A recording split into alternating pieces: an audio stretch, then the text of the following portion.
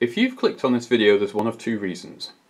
Either you're a subscriber, thank you very much, and you just watch my videos, and that's wonderful. And I know I'm late today, we'll get on to that. The other reason is, well, you saw this and you know kind of what you're looking at. For those that don't know and aren't familiar with the hobby, let's talk about what a Harlequin Space Galleon is, because that's what I'm calling this. If you're unfamiliar with Games Workshop, it's a company that does tabletop war games, and they've been around since, I think, the very late 70s, although they became more well known in the late 80s and early 90s with Warhammer 40,000. Before then it was Rogue Trader, which was a little bit niche, but as you got into the 90s, Games Workshop had a high street presence with stores, and they still do, which is remarkable for a company of its sort. And they're a worldwide company based in Nottingham in the UK. I've been a painter and player since, well, the late 90s? Certainly since secondary school, so we're talking 95-ish, I think. Second edition Warhammer 40,000 is kind of what got me into the hobby properly. I'd had a go with Fantasy as it was then, and I don't know, it didn't quite grab me in the same way. I've stuck with the hobby ever since, and I'm not much of a player. I can play, I get some enjoyment out of it, but I get a lot more enjoyment out of building the models, painting the models, and doing ridiculous kit bashes like this thing. So that's a little bit of potted history as to what this is for. Rules wise, I have no idea whether or not I can play this thing. I could potentially field it as a Cobra, which is a kind of heavy Eldar tank. I could field it as a fire prism because that's the main weapon here. I could field it as a wave serpent because that's what I've used to extend the back. But I don't know. I'm just going to refer to it as a Harlequin Space Galleon because I wanted to build something showy, excessive, and I wanted to use up a couple of kits that I got that I couldn't make what either of the kits were into one thing. So this is just sort of using up a lot of leftover bits and pieces. I've got bits of other models in here as well. The banner poles up here are from the Dark Eldar range. The antenna there and this fan piece, they're both from the much smaller scale Epic game range, which was very, very brief. It was called something else before it was called Epic. I'll put that on the screen if I can find out. But these are from Titans, which are massive things. Like a Titan foot, if it was in this scale, would be about the same size as this model. But this is from the much smaller scale range. But the style of them's right, and they've been in my bits box for a long time. They just fit what I'm doing. Now, the reason I'm showing you this is there's been a couple of requests from people for seeing more of my miniatures stuff.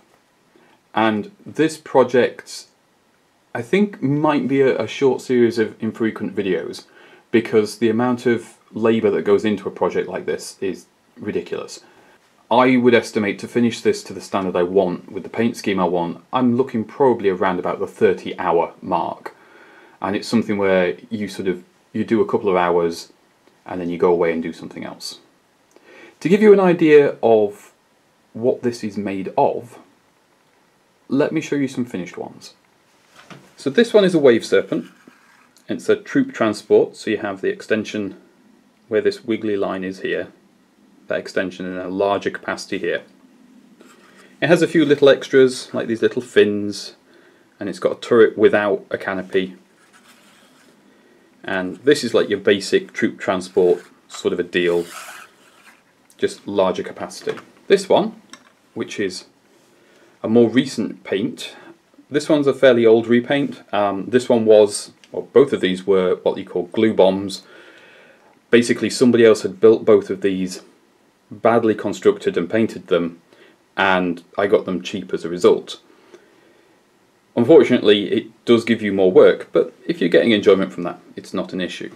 So this is the other base for that galleon, which is a fire prism, which is a heavy weapons tank. When you see them side by side, you can see the extra length on this one. It's kind of neat because these models are fairly modular.